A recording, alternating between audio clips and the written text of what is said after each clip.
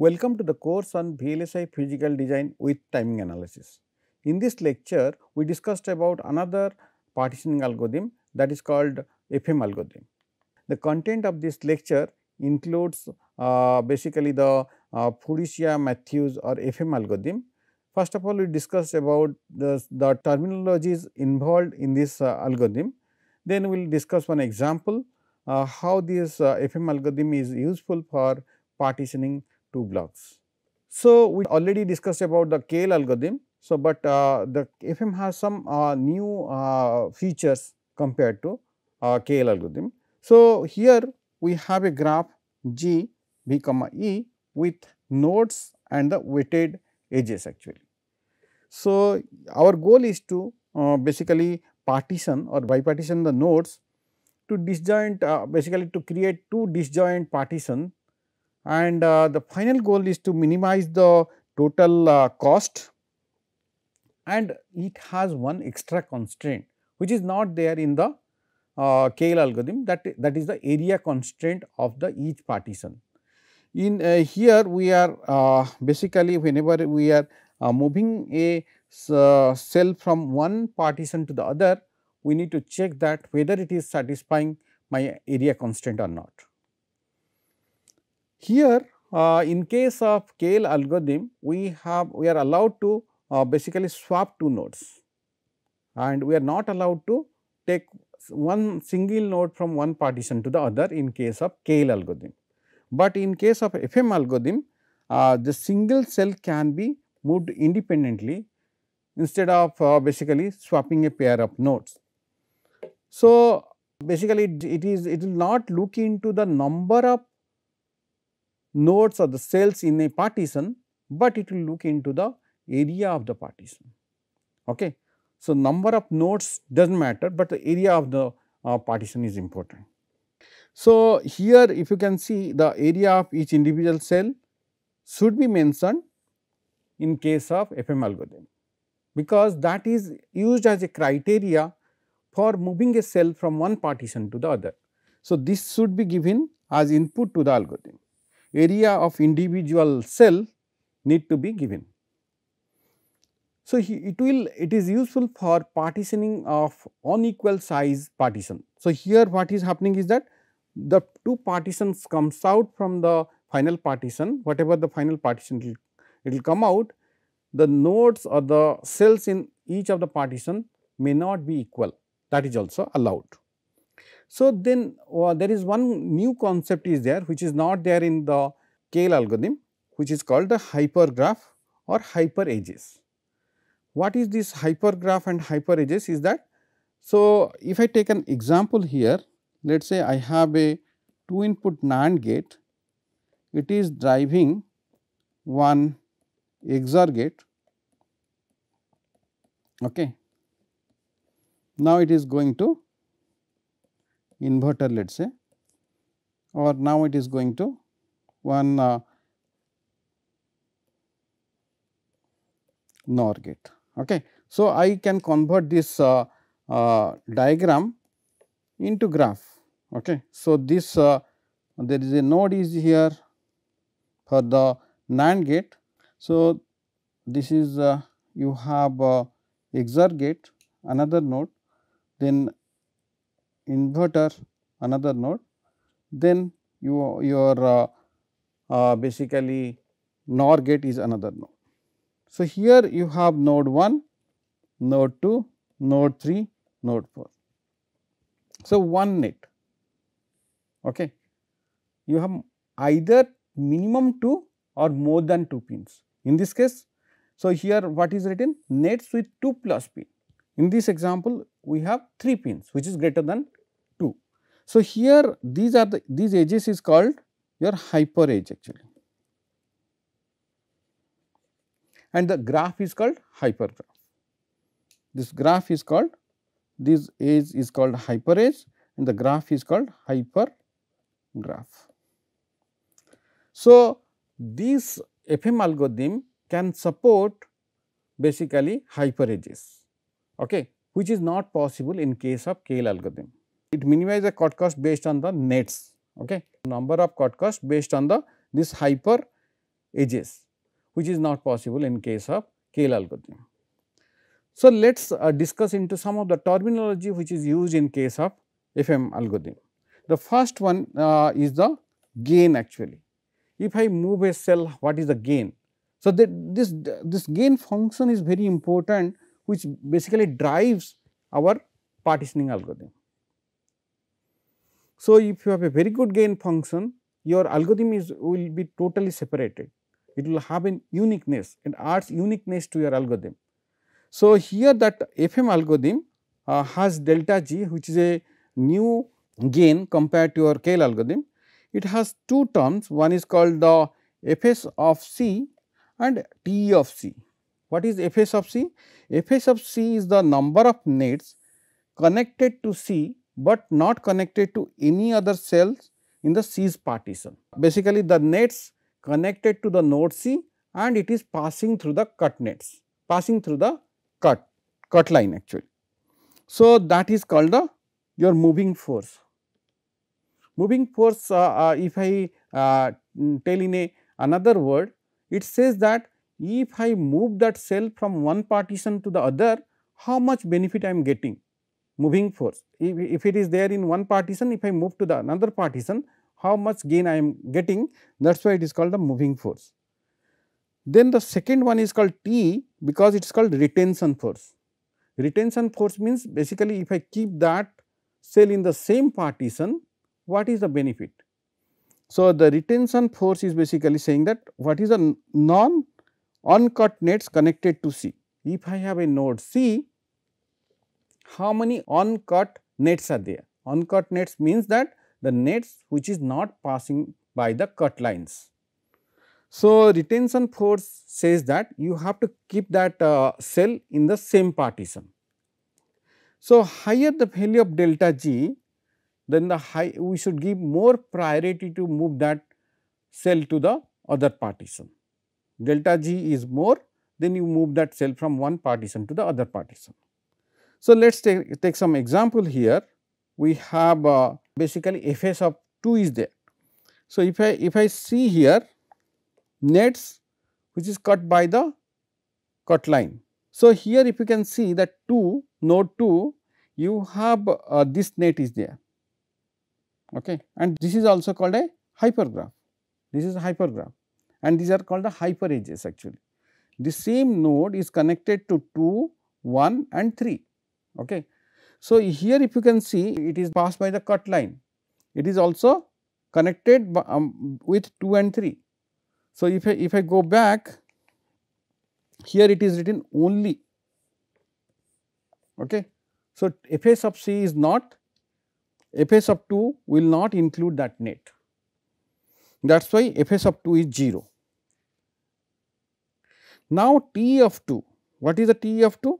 T of 2 has 2 nets A and B, but we have to consider the nets which is not passing by the cut line, okay, uncut nets. The uncut nets is the A here. So, this will give me T of 2 is 1. My gain, what is the gain? If I move the 2 to other side, what is my gain?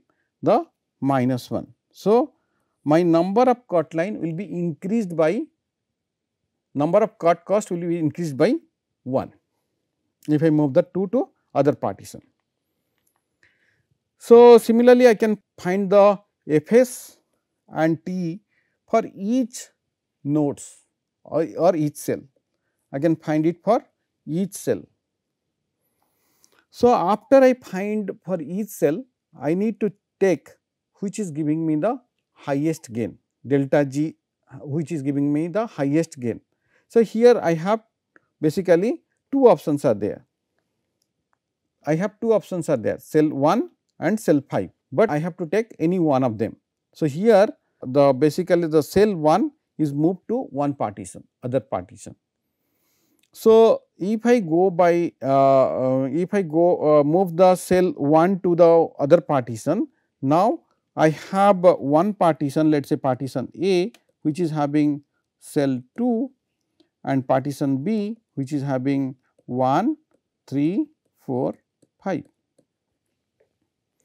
So, now I need to find out the maximum positive gain GM of a pass. Okay. So, maximum positive gain GM is the cumulative cell gain of M moves that produce a minimum cut cost. So, each step we are calculating the gain, then we are adding that delta G with the previous gain of the pass, previous gain of the iteration, then we are accumulating that, that is called cumulative cell gain. So, here GM is determined by the maximum sum of the cell gain delta G over a prefix of M move in a pass. Okay. So, for each iteration I need to accumulate or the basically sum up all the gains of the previous gain together to find the gain of that iteration. Then we have another terminology called ratio factor. The ratio factor is used for balancing the two partition. So, here it is a relative balance between the two partition with respect to the cell area. If you know all the cell area and the ratio factor, we can find a bound which is allowed for a partition to support. Okay. So, it prevents all the cell to cluster into one of the partition. So, the ratio factor is basically will not allow clustering of all the cells into one of the partition.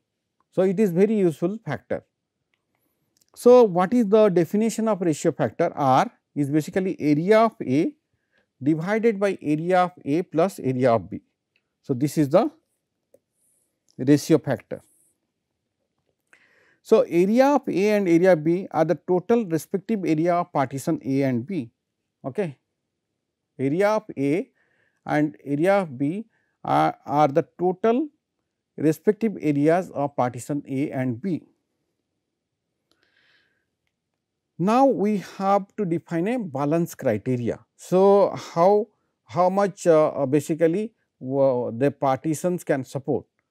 So, this is basically allowed through the ratio factor that each of the partition, what is the maximum size, what is the minimum size allowed.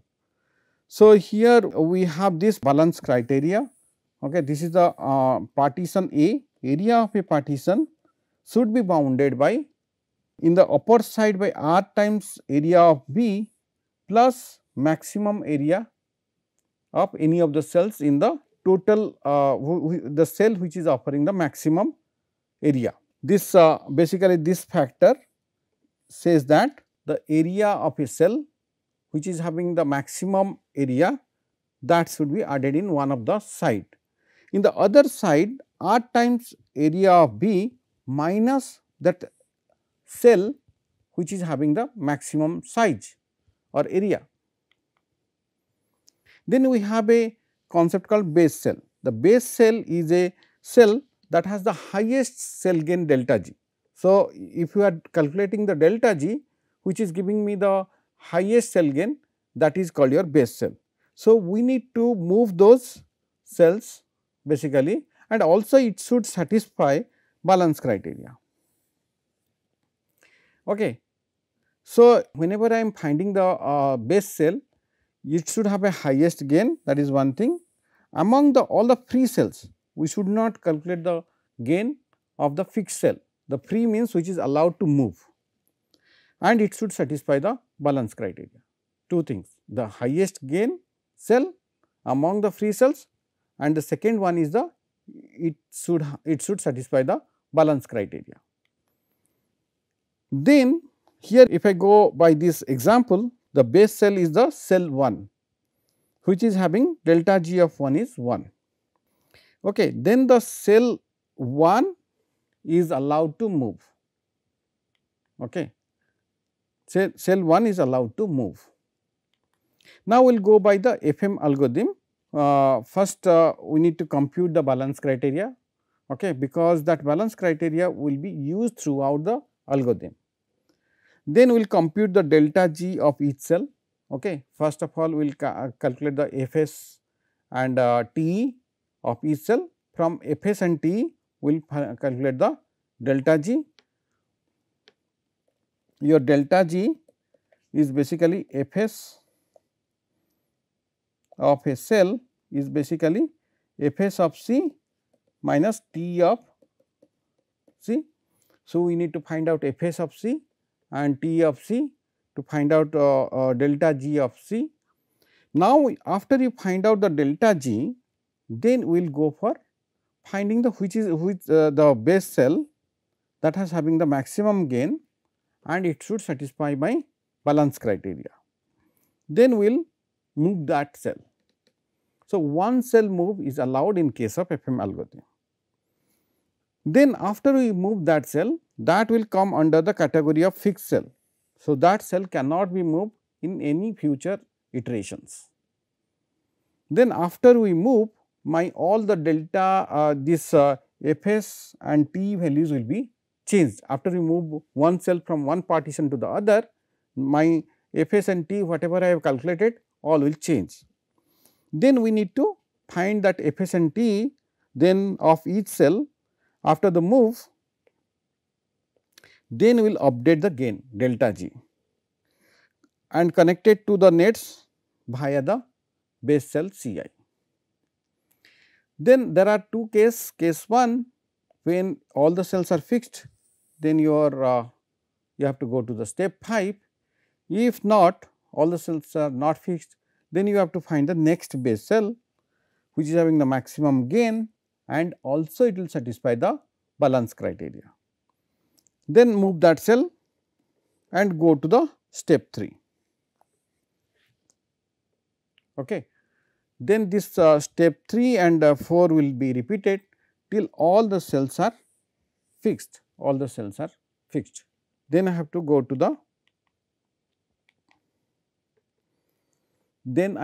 the step 5, where I have to find out the capital Gm, which is summation of I equal to 1 to m delta Gi, and find out the step at which my gain is Gm value is maximum. Find out the iteration where my Gm is maximum. Okay. Find the step which is giving me the maximum gain. If my Gm is greater than 0, then go to step 6, otherwise then you have to end the algorithm.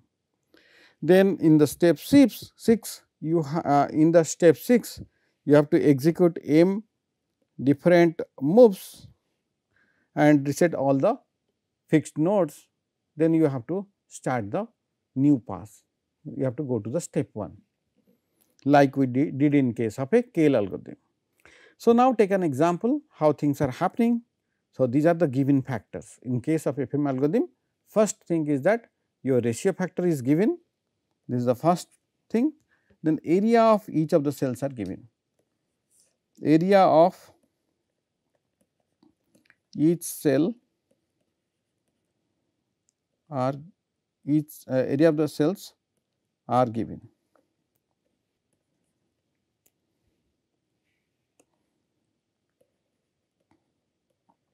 Okay. So, area of the cells are given and my ratio factor is given. Then I can first step is the compute the balance criteria. So, which is the cell having the maximum area? The cell 5. The cell 5 is the basically area of the cell 5 is highest. So, that one should come here. So, this will be 5, this will be 5. Then the area of A, what is the constant for area of A? R times total area. So, it comes out to be 11. Okay. So, the upper bound of partition A is 11 and the lower bound is basically 1. So, upper bound of partition area of partition A, area of partition A is 11, the lower bound of partition A is 1. So, whenever I am doing this all the steps, I need to check this whether my balance criteria are met or not. So, the compute the gains of each cell. So, we need to compute the gains of each cell again. First of all, I need to find the Fs, then Te, then delta G for each of the cells. Then if I see here my cell 1 and cell 5 has the same gain, delta G of the cell 1 and cell 5 are 1. So, then if they have the delta G is same, then I have to look into the balance criteria. So, basically here I have two candidates for the base cell, the cell 1 and the cell 5.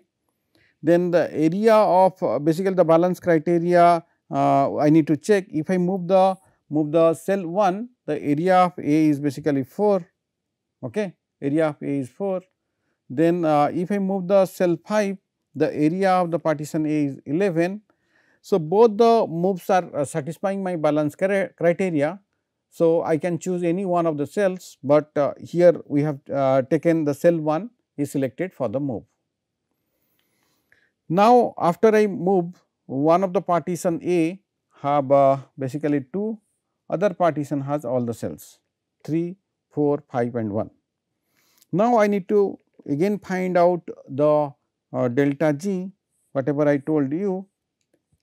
After I find the delta G, then I need to check that which is giving me basically the best gain. The best gain is offered by basically cell 2, which is giving me gain 2. So, now I have to move to the iteration 2. Here we have cell 2 has a maximum gain, the cell 2 is maximum gain of 2, then area criteria is 0 is violated here. If I move this one, the area criteria is violated. Then I have to choose the next node either 3 or 5. Okay, I have taken the 3, then delta G2 is -1, area of A is now 5, then the balance criteria is met. Here in the first case, the case 1, the balance criteria is not met, the case 2, the balance criteria is met. So, we need to choose the cell 3 for a move. So, also we can check it for the cell 5, which is having area of 9, it is also meeting the balance criteria. So, either 3 or 5 should be used, can be taken for a move, but we have taken the cell 3 here. So, then we have 2 and 3 in one partition, 1, 4, 5 is in the other partition, and this 1 and 3 is now the fixed cell. 1 and 3 will not move in the future iterations. So, now if you can see here my I have 3 more cells, cell 2, cell 4 and cell 5, where I am finding the delta G. Then I have to check the which is giving me the best gain.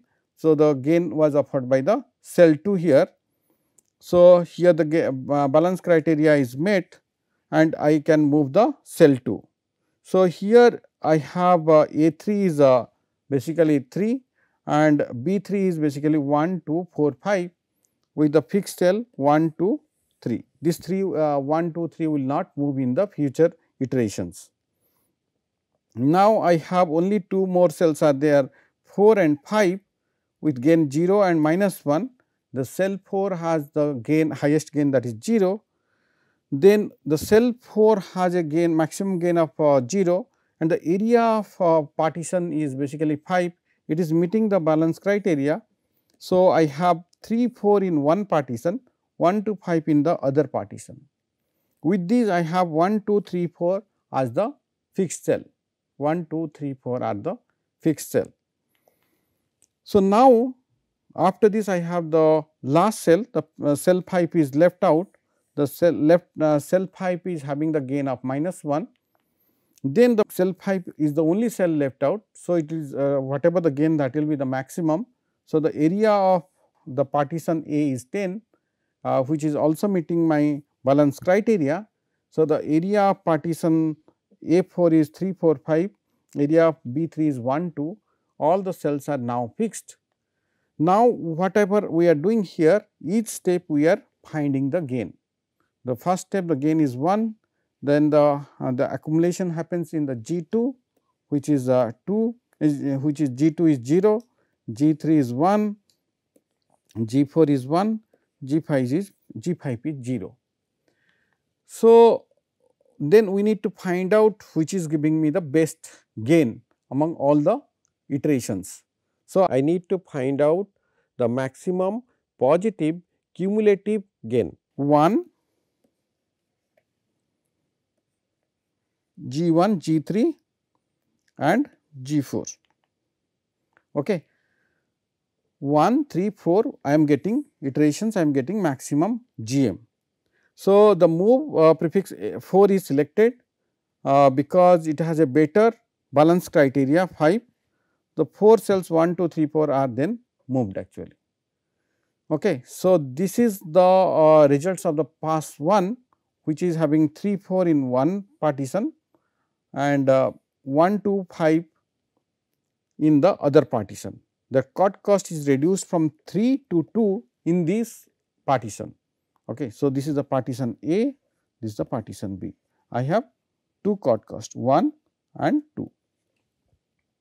So, in this lecture we discussed about one of the famous partitioning algorithm, that is called the FM algorithm. It has many merit points, such as it takes area of the cell into account while doing the partitioning, that is the first point. The second point is that it takes basically it can allow a single cell movement, that is the second advantage, and the third advantage is that it can be applicable for hypergraph or hyper edges, which is really happens in case of digital circuit design. So, our circuits have multiple pins are connected to the same net. So, that is why this FM algorithm is suitable for hypergraph. We also discussed about one example using the FM. Thank you for your attention.